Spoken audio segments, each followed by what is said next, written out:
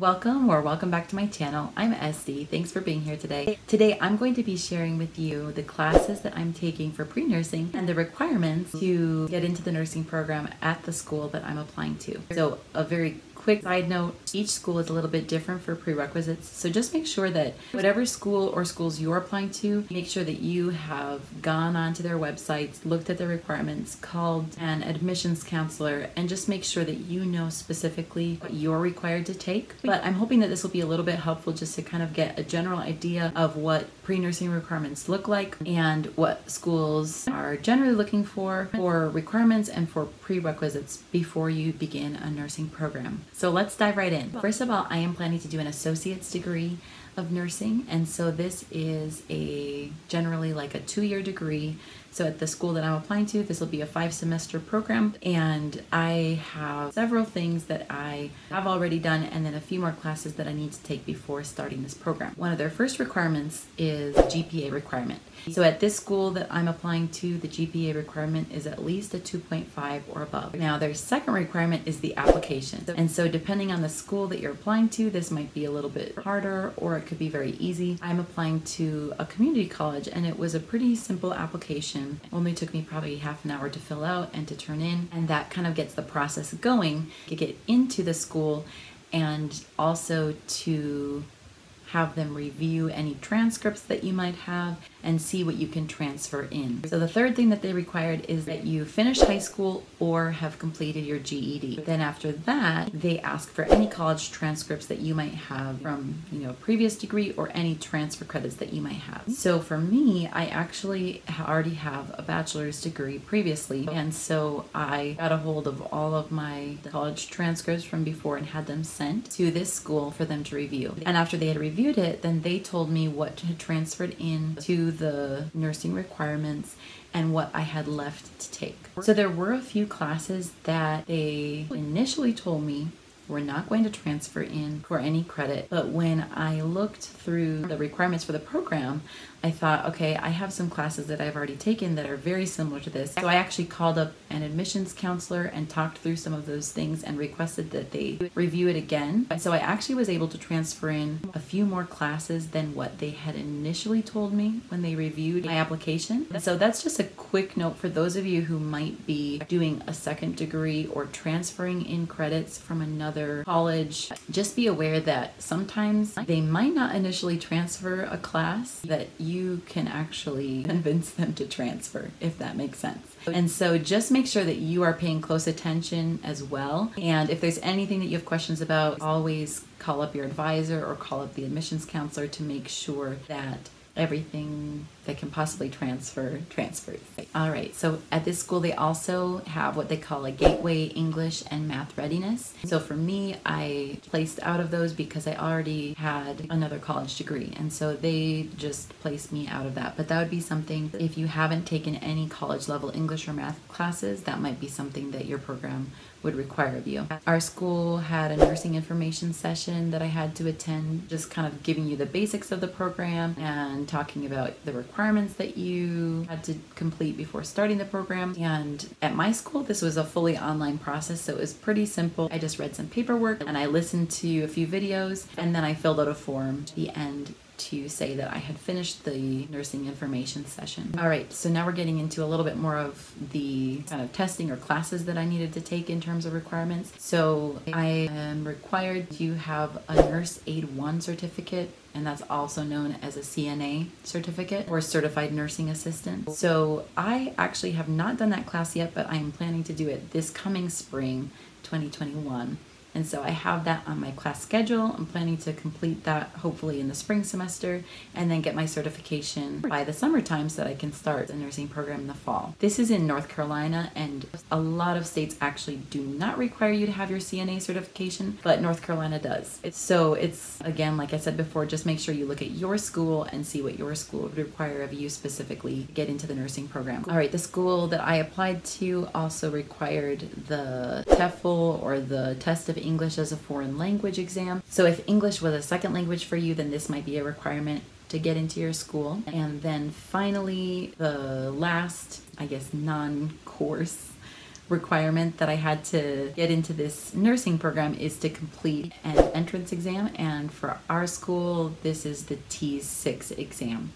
So I actually have several videos on taking the TEAS test because I just took that about a month and a half ago. And if you're interested in learning a little bit more about that and getting some of my study tips and study books that I use to do well on the TEAS test, you can go ahead. I've linked those below, so you can go ahead and check them out there. So once you have finished all of those requirements, at our school they do what is called the Minimum Admissions Requirement Review, or the MAR review. And I think a lot of schools do this. They might call it something different. But once you finish all those requirements and have turned them all in, then your advisor will go over all of the things that you've completed and give you a score that goes towards the competition to get into the nursing program. So at our school, they changed things up just a little bit because of COVID, and so they said if you haven't finished your CNA requirement yet, you can still go ahead and do the MAR review and finish your CNA certification later. So that's actually what I'm doing right now. I have turned in my MAR review,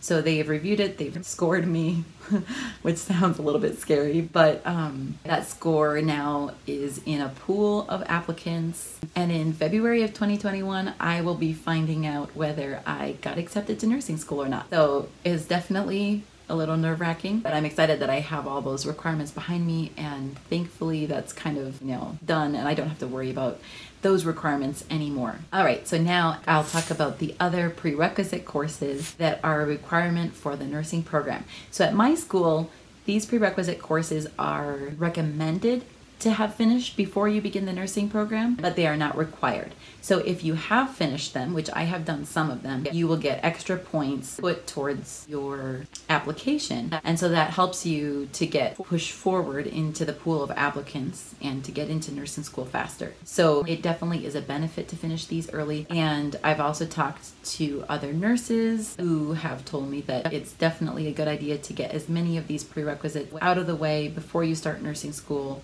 as possible, even if it's not a requirement, because some of them, especially the sciences, are pretty intensive and can take a lot of time. So I will just quickly share with you what my school required for those courses and which ones I've done, which ones I still have yet to do. First of all, you're required to have 3 major sciences. So it's Anatomy and Physiology 1 and 2, and then you're also required to do Microbiology. And so something that is important to make sure you know when you're scheduling classes is to find out if any of these courses have prerequisites to get into them. So for example, a microbiology course at my school, you actually cannot take it unless you've already finished Anatomy and Physiology 1. And so I'm taking that into consideration with how I'm scheduling my classes. All right, so there's those 3 sciences, Anatomy and Physiology 1 and 2, and Microbiology. Then my school also has kind of a basic college readiness class that I actually transferred out of because this is a second degree for me. Then there's 2 psych courses, General Psychology and Developmental Psychology.